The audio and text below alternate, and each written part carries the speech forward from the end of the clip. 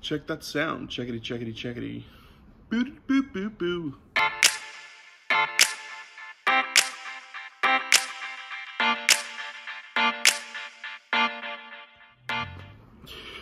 Okay, so, we have like an hour and a half until 2019 is done, and this year and this decade is finished.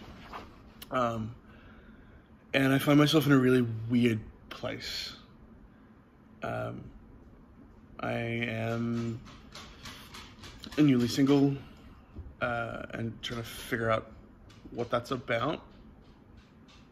Who I am, rather, as a single person. I find myself weirdly between jobs. I find myself about to be homeless. Well, not exactly homeless, but, you know, I have to move out of the place that I'm in right now in a couple of days.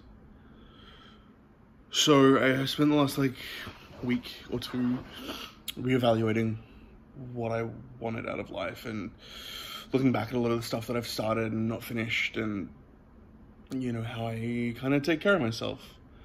From a whole bunch of standpoints. And I've come to the realization that I don't really take good care of myself at all. You know, from a mental health standpoint, from a physical standpoint, from a future-proofing standpoint, you know, even my career, the thing that I really, like, I talk about all the time, and the thing that I really want to do, I don't care for that the way that I should. So I have been taking stock of a lot of that, and a lot of the things that terrify me and surprise me, and things that I have always said that I want to do, and that I have just never completed those projects, things that I've started, things that I have talked about on end until the cows come home, and I have just never...